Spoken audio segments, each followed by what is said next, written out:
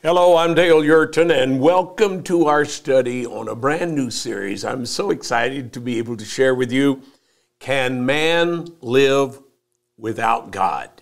It's a very good question, and we're going to do our best to try to answer it in these lessons. I've got 4 lessons I'm going to be sharing with you on Can Man Live Without God? There's a common belief in the secular world that science will find the answers to all of mankind's problems. And I've heard that over and over again. Education is the answer. Education's good, but I don't think education will ever solve all of our problems. And so because of this belief that science is going to meet all of our need, more and more of the world treats God as a myth. It's like when they talk about your faith, it's just some mystical thing that, it's nice to have a 4-leaf clover or a rabbit's foot or, something that you believe in. And that's the way that they treat God. Now, let me give you a couple of scriptures here that I want to use to lay the foundation for this series. Can man live without God? Hebrews, the 2nd chapter, verses 6 and 7. He says, but one testified in a certain place, saying, what is man that you are mindful of him? Or the Son of Man that you take care of him? You have made him a little lower than the angels. You have crowned him with glory and honor and set him over the works of your hands. Now, those 2 verses clearly give us a Christian worldview of what we as Christians, as believers, how we believe this world was created and made. That God created mankind as the highest of all his creatures on planet Earth, and we were actually like stewards over God's creation. The way he says here, and he's quoting from the Psalms, you've crowned him with glory and honor and set him over the works of your hands. Now, I believe that. That is my worldview. I believe that clearly, accurately describes what God expects of us as people, how we should live and how we should steward the resources that God has given us in planet Earth. But the Bible also warns us here. The Bible gives us a warning in Psalm 49 and verse 20. Man who is in honor. Remember the statement I just gave you from Hebrews? He crowned them with glory and honor. But the psalmist says, man who is in honor yet does not understand is like the beast that perish.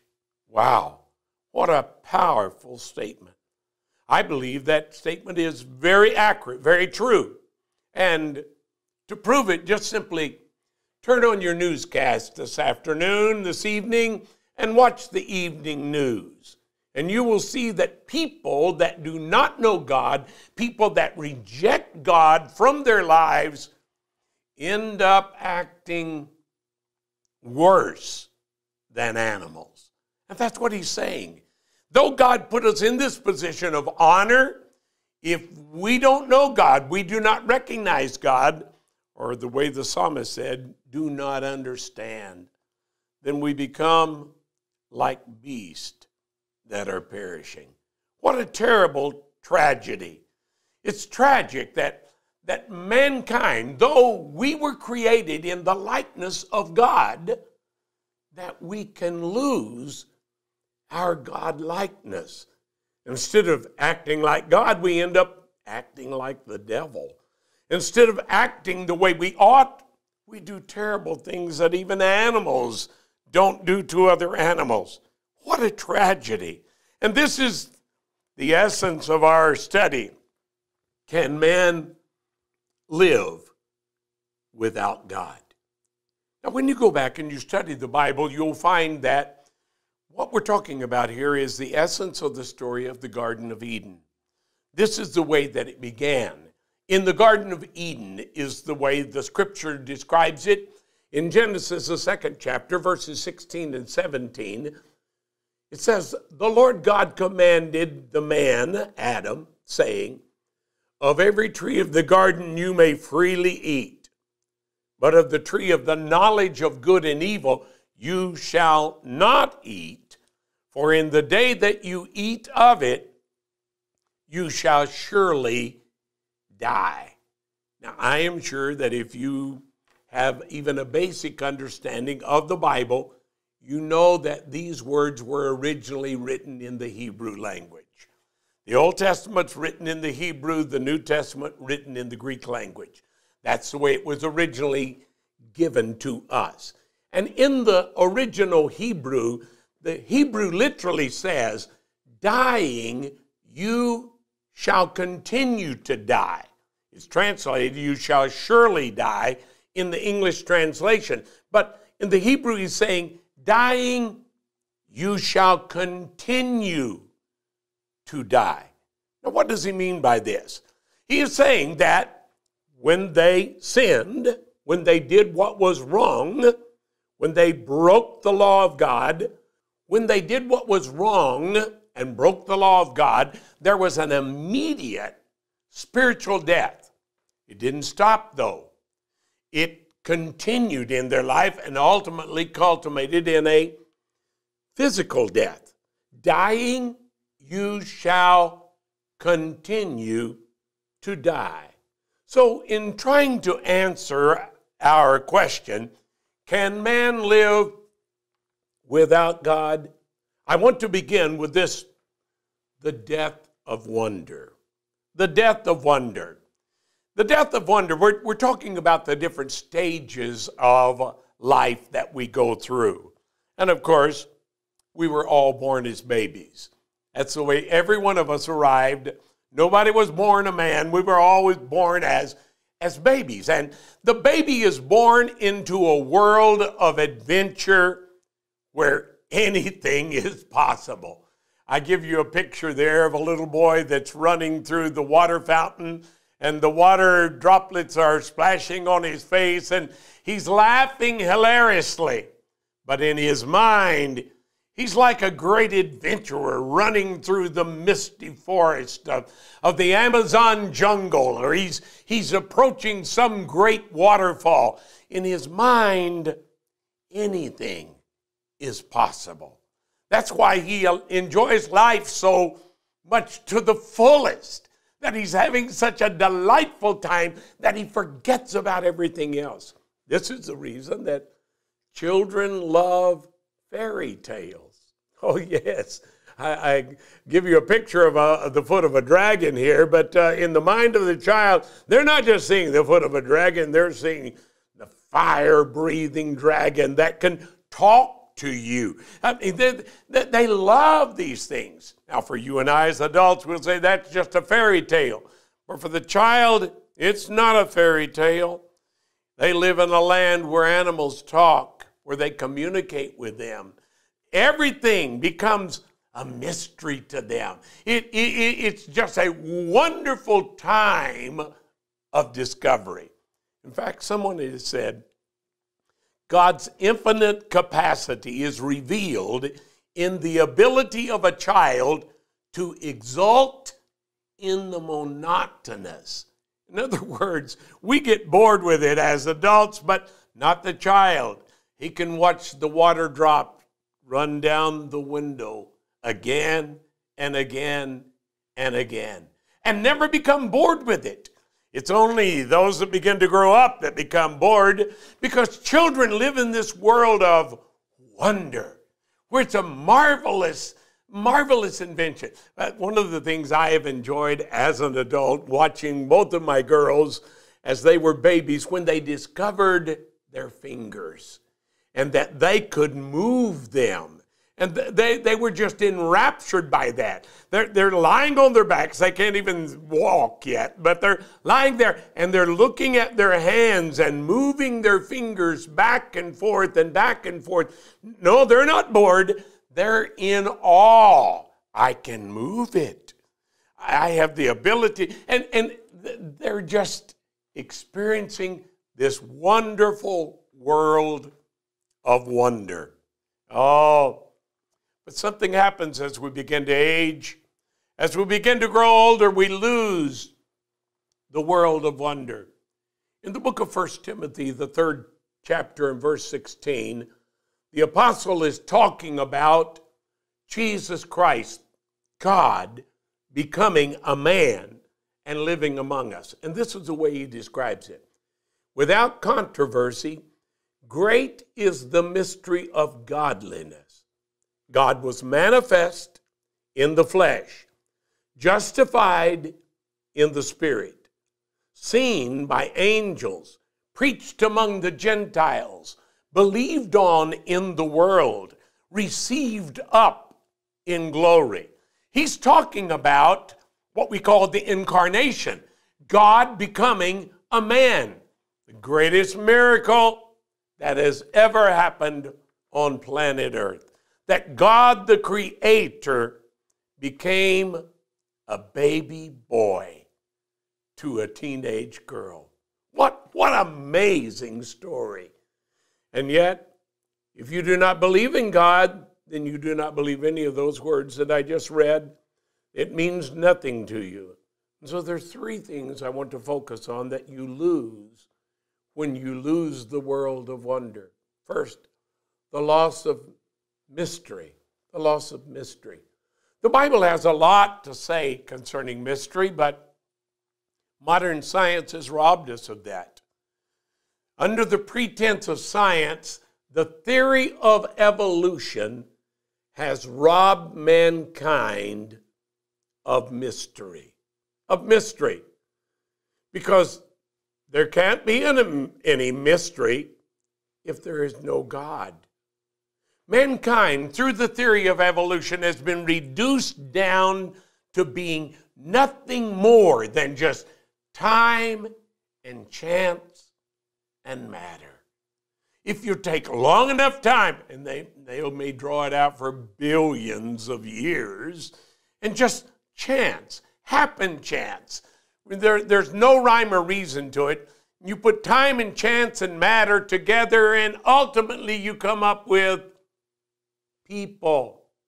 I remember the young Iranian that was challenging me as a minister, and he said, "Do you believe the story of Adam and Eve?" And I said, "Yes, sir, I do."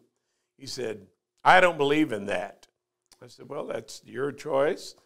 I said, "But the truth is, the burden of proof rests upon you instead of me, because we are here. How did we get here?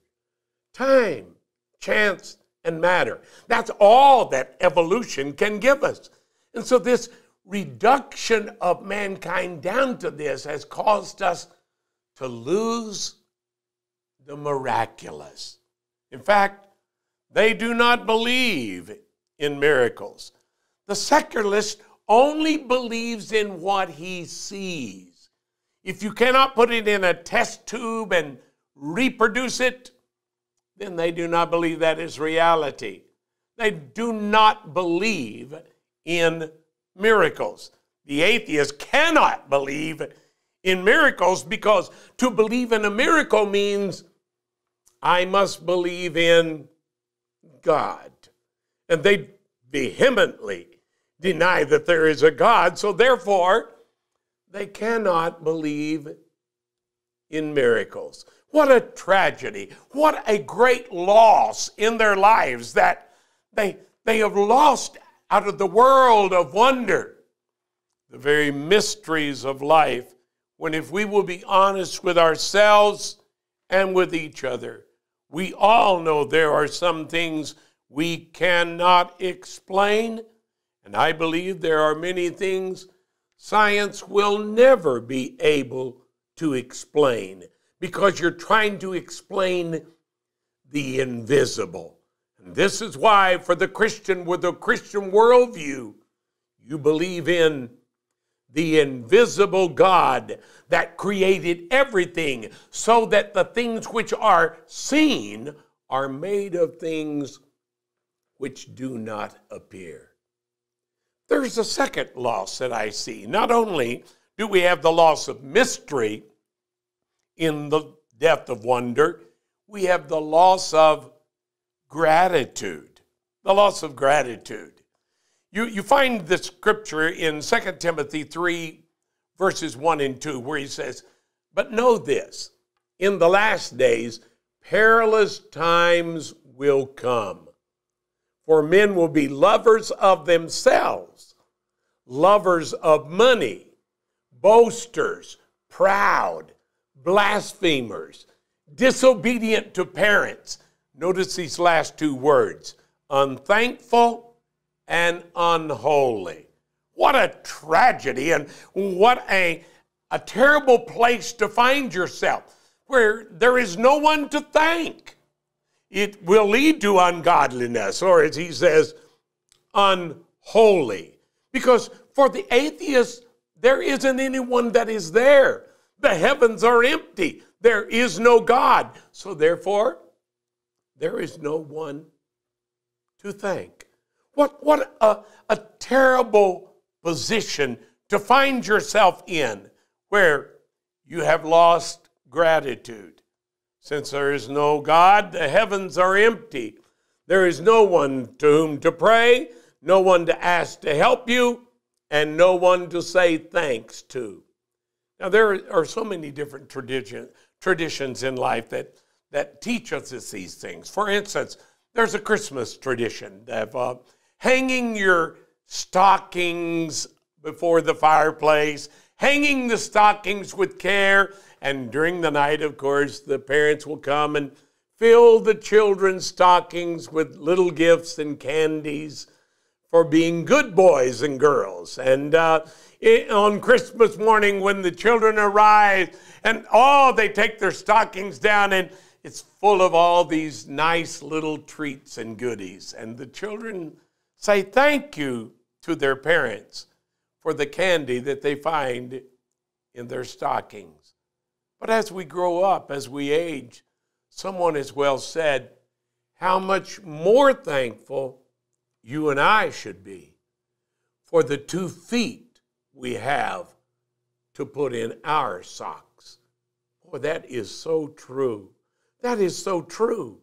And if you are a believer, if you believe in God, if you have a theistic position of a worldview where God created everything, then there is someone to thank.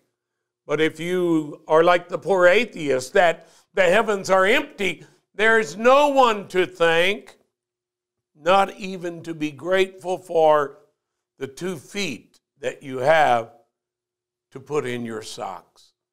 See, this death of gratitude, the loss of gratitude, it's a terrible loss within our lives. And I see so many people that are caught in this trap today because they do not recognize God at all. And without God, to whom is there to give thanks? There is no one to say, thank you for answering my prayers. Thank you for helping me when I was desperate. Thank you. How grateful I am for a Christian worldview, for the belief in the invisible God that is able to help us in our times of difficulty, to be able to help us to overcome the problems of life, and the attitude of gratitude, where we can stop and say, thank you. It gives you such a positive outlook on life. I'm so glad I am a believer. But then there is a third loss that I see. We not only lose mystery, we not only lose gratitude, but the third loss that we experience with the death of wonder is the loss of awe. The loss of awe. There's been so many places as I've traveled planet Earth that I just look with amazement. Niagara Falls, for instance, it's just awesome. It's just overwhelming. It overwhelms your emotions because it's just so grand. The Grand Canyon, oh my. I just stood speechless with my mouth open. There was no words that were adequate to describe what my eyes were seeing, bigger than what my mind could absorb. And there's so many things in life that's this way. Children are born into this world of awe. For instance, the little child. So the little child, the balloon is a magical delight. To just give you a personal reference, my grandson, when he was born, I never saw a baby that loved balloons as much as he loved balloons. He was fascinated by them, and he could barely talk, but he would not say balloon. He would say balloon. And I remember he was 1 year and a half old, and my brother, his great uncle, was playing with him with a balloon, just tapping his nose with the balloon. And I don't know what that triggered within the child, but he laughed until he cried. Every time the balloon would touch his nose, whatever it was an awesome delight to him. It was something magical. And he loved it as it floats on the string toward the ceiling. Now, as you grow and you age, you stop being impressed by the balloon. I think it's a tragedy that we're actually losing our ability to stand in awe of things we do not understand. And as we age, it takes greater and greater complexity to cause us to stand in awe. But for those that do not believe in God, they do not believe in the miraculous, there is nothing of awe. Everything can be explained by science. Everything can be explained through time and chance and matter. That it just simply, it wasn't a miracle, no. It was evolving into whatever it is today. Now for the believer, they believe in miracles. They can see the hand of God in a flower. Oh, I love flowers. And aren't they magnificent creations of God? They're just marvelous. Nothing smells like a rose. Oh, the white purity of a white lily. It's almost breathtaking as you try to absorb the beauty of that flower. That's for the believer, the one that believes in miracles. The believer can see miracles everywhere. Everywhere they look around them. They can see God in the sunrise. They can see Him in the waterfall. They can see Him, the stars across the sky. They see God everywhere. They see miracles everywhere. But for the non-believer, the unbeliever sees miracles nowhere. Nowhere that they look do they see a miracle, because everything is simply time and chance and matter. There are no miracles. They're simply dancing to the tune of their own DNA. For the atheist, there is no awe or wonder. There is nothing for them to stand back in amazement and to just, I mean, for me, I see God continually. I can see God in the twinkle in a child's eye. I can see God in the affection that the little dog gives to his master. I can see God in the beautiful flower. You can just go on, because everything becomes miraculous. But for the atheist, there are no miracles. Everything is simply cause and effect. There are no miracles. I've had atheists tell me that. There are no miracles, and they are quite vehement about it. What a tragic way to try to live your life. Can man live without God? No, not really. You can exist for a few years, but that's not really living, my friend. Your life is empty. Your heart is empty. And you become someone that God never intended for you to be, because you do not recognize the divine touch that God has placed all around us. Someone has well said, boredom is the result of a life without wonder. I totally agree. this loss of wonder, the death of wonder. In fact, I have read studies where that young people that become addicted to narcotics, to taking drugs, the number one reason that is listed for young people taking drugs is boredom. You heard me correctly. That's the number one reason they say that young people take drugs, is because there's no wonder. Everything, they have become disillusioned with life. They have become depressed. And so they're looking for something that can give them that high, that good feeling, something that can help them overcome their depression. What a tragedy. What a tragedy that people allow themselves to come to the place of a life without wonder. When you reach that place, my friend, you're not living the way God intended for you to live. What I have discovered as I have gone through the aging process in life is, as we age, only God is big enough to cause us to be amazed. And I see His hand at work in our world, in a world that has so many problems, in a world that we as people have messed up royally. And yet, I see the hand of God at work in the world which is around us, and it causes me to stand in awe, to stand in amazement that there is a God that still loves us, even though we've done things that we should not do, even though we have failed so radically and we have sinned and transgressed against Him. He still loves us. He cares for us. And He's constantly reaching out to us, saying, I'm here. I'm waiting for you. I'm so thankful that I know Him. Can man live without God? No, I don't think so. That's not really living, friend. The only way that we can truly live life the way God intended it is to put God at the center of our life.